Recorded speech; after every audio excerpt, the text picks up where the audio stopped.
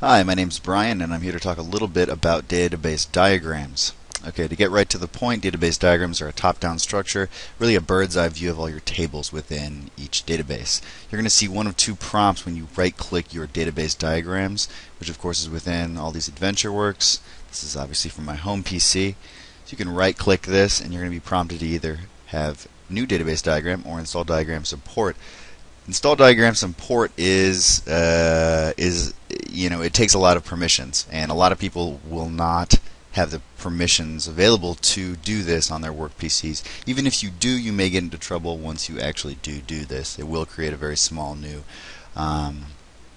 system table, I believe, or something like that.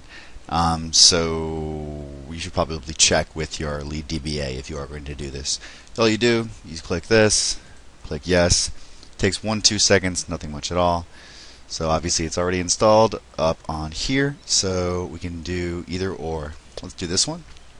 And you can shift click down and select them all, or you can just do it manually. We're just going to select them all here. Now remember, if your tables happen to be extremely large, it will take your computer a minute. My computer is ridiculously fast, so it doesn't really take that long. Okay, once you hit close here, it auto forms to what it thinks would be a nice structure, which it kind of is. Okay, and I'm going to go into a little bit more about what you can do here within this. You can do actually a lot. When you right click each table, you can choose table views. I honestly think that the table view standard is a little bit better. This one is a little bit more just normal top-down view. They don't prompt you immediately to have this. Okay, so what I'm going to do is I'm going to Control A all the tables. I had to click out right there. And I'm going to change the view here to standard.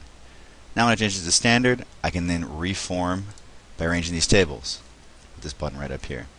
You can arrange the selection, auto size, select the tables, things like that. Okay? So now I can do even a lot more here. I can rearrange the data types if I want to. I can establish connections here if I want to. Okay? A lot else.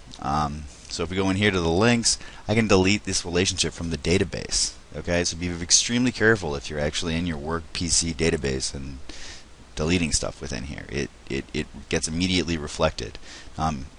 If you don't want it within your diagram, you can just remove the table from your diagram, and everything related to it, all the links, will also be subsequently deleted. Okay. Notice I cannot Control Z out of this. You can't undo.